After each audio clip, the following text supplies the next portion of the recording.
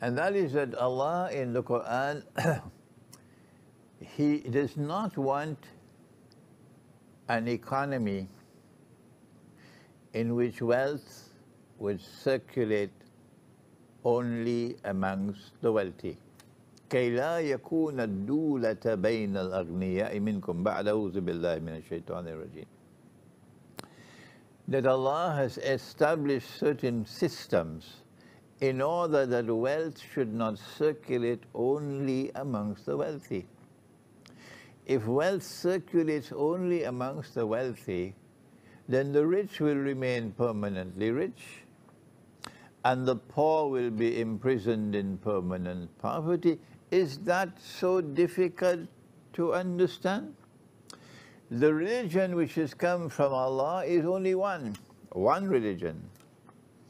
That one religion came with Musa alayhi salam, Moses. It came with Ibrahim alayhi salam, Abraham. It came with Jesus, Nabi Isa alayhi salam. It came with Muhammad.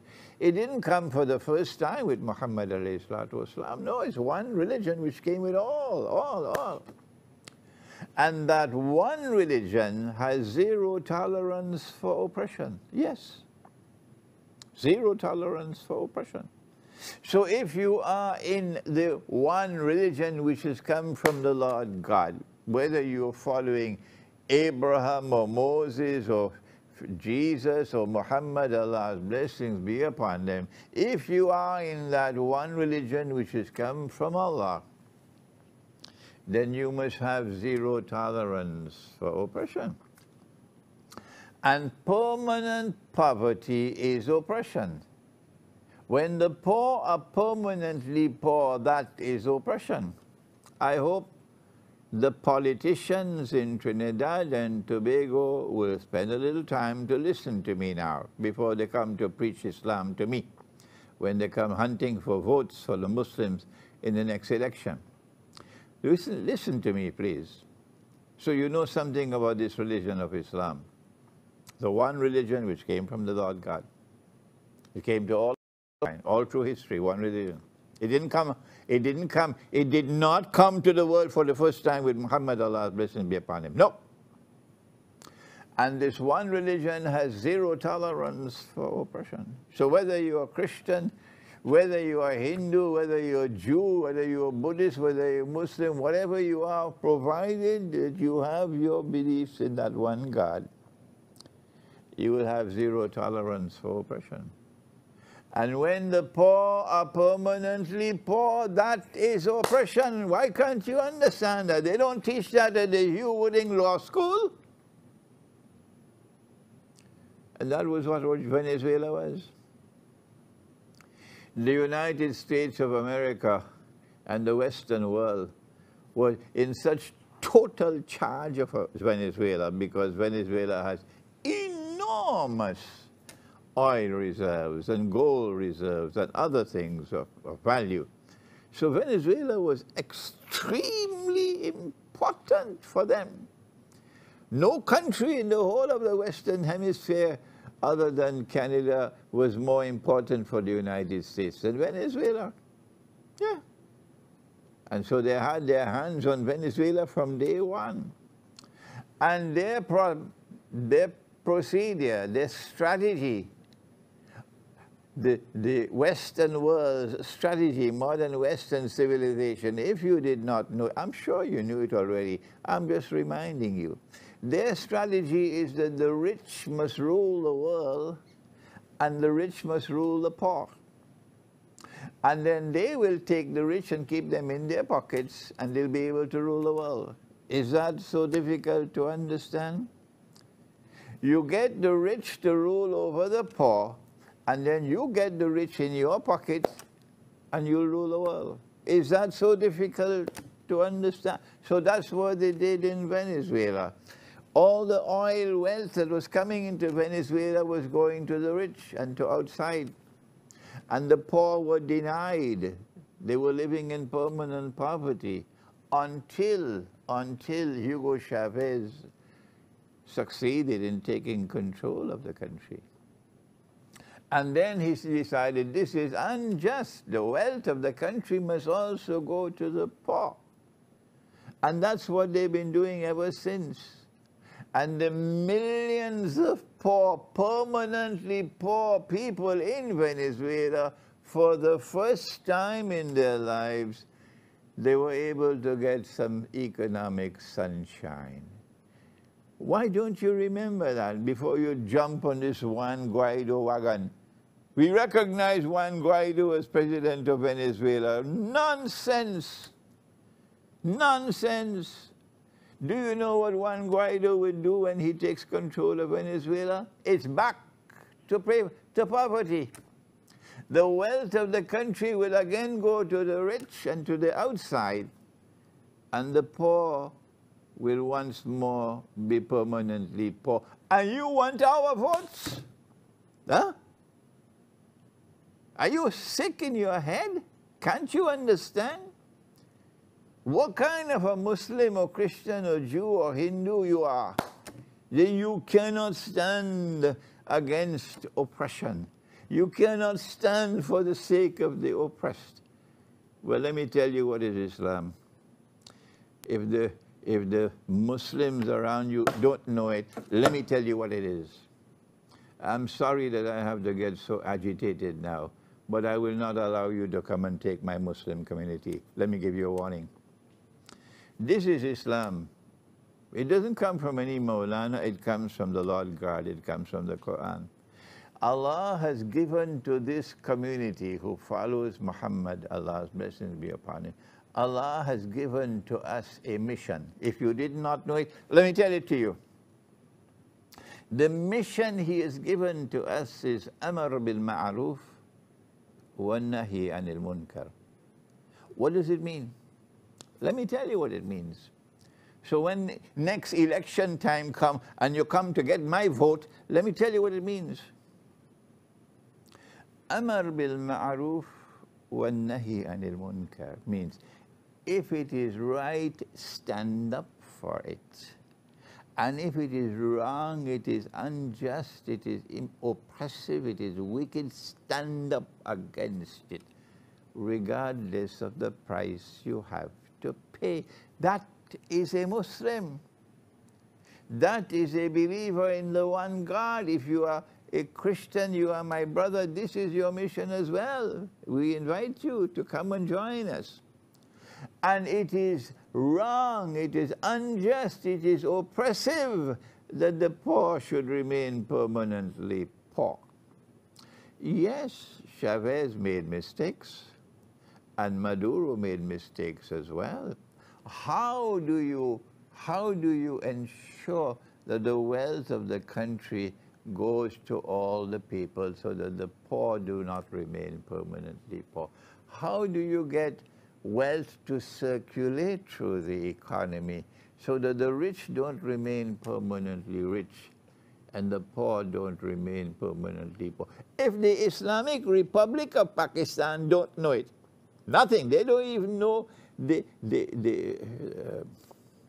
A to Z of the subject.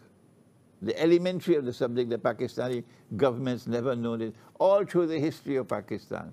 How do you expect Venezuela to know it? Huh? Pakistan, from the day it was born to this day, is simply that same kind of economy, where wealth circulates only amongst the wealthy and the poor permanently. But that's Pakistan from day one. Up to every single government of Pakistan has failed from the beginning up to this day. They don't know. So you can't expect Chavez and Maduro to know. Huh?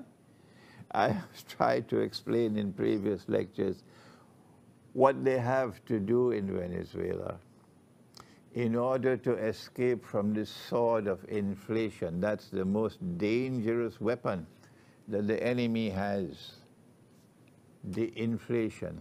And that is when they attack your money, and as the money falls in value, the prices will rise. And as the prices are rising, people will become poorer and poorer. The middle class will now become poor. That's what happened in Venezuela. So when the middle class became poor, they turned against Maduro. And then the rich are becoming poorer, and they're becoming very angry. And the poor who are already poor are becoming poorer. So it's a recipe for disaster, and that is what has happened in Venezuela. what you have to do, but the scholars of Islam are ominously silent. I don't know what to do with them.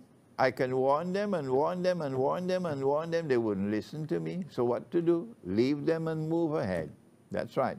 Try to create a new generation of scholars of Islam who will have eyes with which to see and understand the world today. They cannot understand the world today. They defend the Islamic banking system, which is bogus and fraudulent, and they wouldn't listen to me.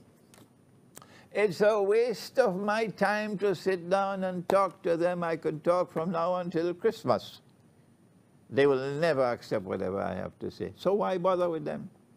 Listen to what they have to say and then move on. Don't waste your time.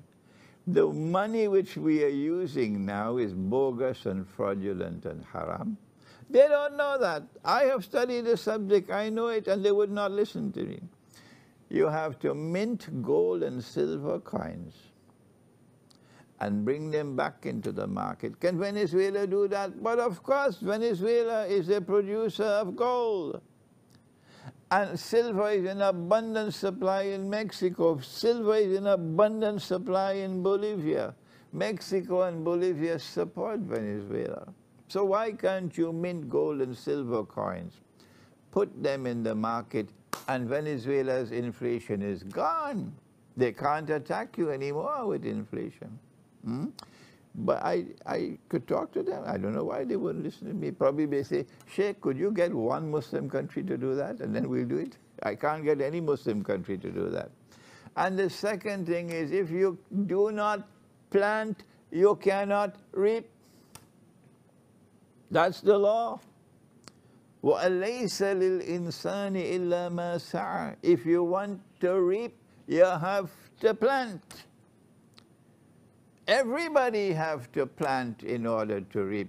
Only he is able to reap without planting.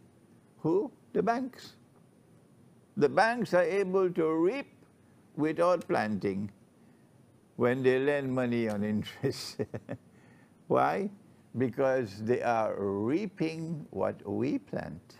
They're living off our sweat like pimps.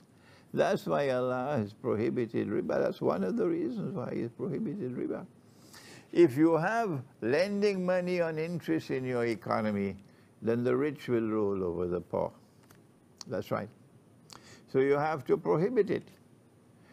You cannot have state intervention in the economy to redistribute wealth. It failed in the Soviet Union. It failed in communism.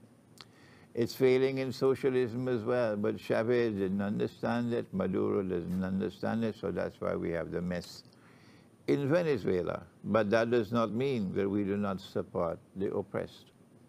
And I have to now wind up on this session on Venezuela by reminding us that the religion of Islam stands with the oppressed in opposition to the oppressor.